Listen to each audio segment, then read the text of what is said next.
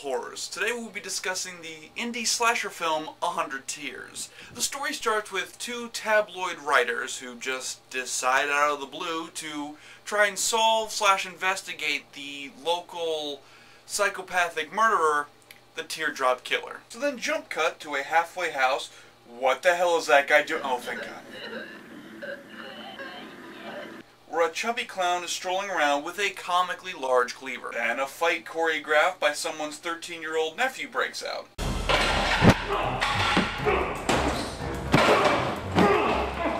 Good God, this punch fest lasts a long time.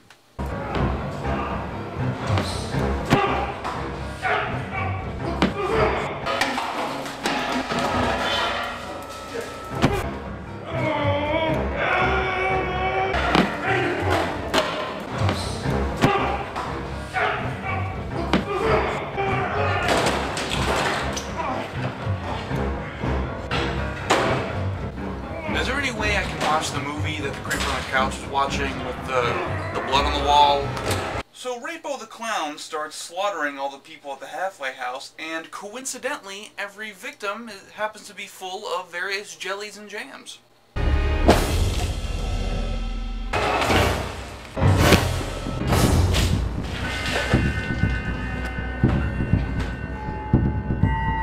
All of this brings us to why the film is called 100 Tears, because by the end of the film, Gertie the Clown will have his revenge on 100 victims. Since then, 168 cases have been related to the teardrop killings. Are you serious? Are you serious? Holy s***, Kevin, are you serious? You f***ed up your own math. The title of this movie is screwed up by its own stupid reasoning. I don't know if I can continue reviewing this. I mean, if the movie's not going to take it seriously, why should I? Is this what you do late at night when I'm sleeping? Yeah, listen, masturbate. Classy. So, we're introduced to this blonde jailbait wannabe for some reason. And then that happens. So the tabloid writers begin searching for their killer in the dignified backwoods of Florida's Kearney underbelly. And I couldn't give less of a crap about Fat Mulder or Dyke Scully if I tried. They find a lead, but literally have to chase it down.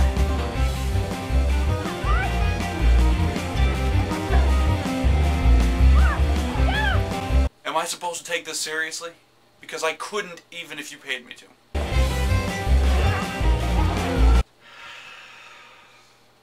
Alright.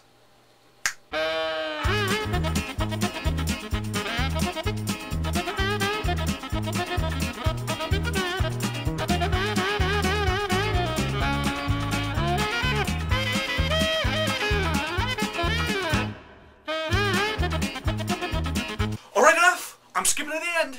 Weirdo blonde girl meets up with our killer clown, and it is revealed that she's actually his long-lost daughter.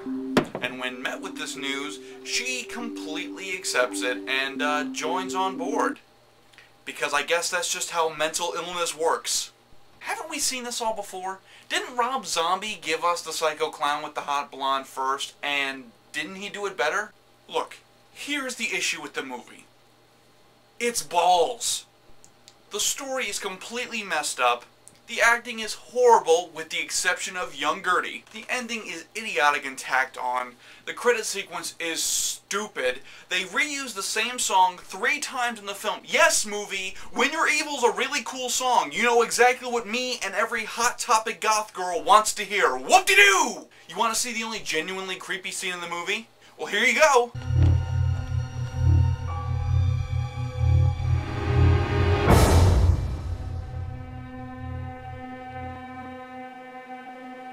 Hope you liked it, because it happens 10 minutes in the movie, and that's all you get.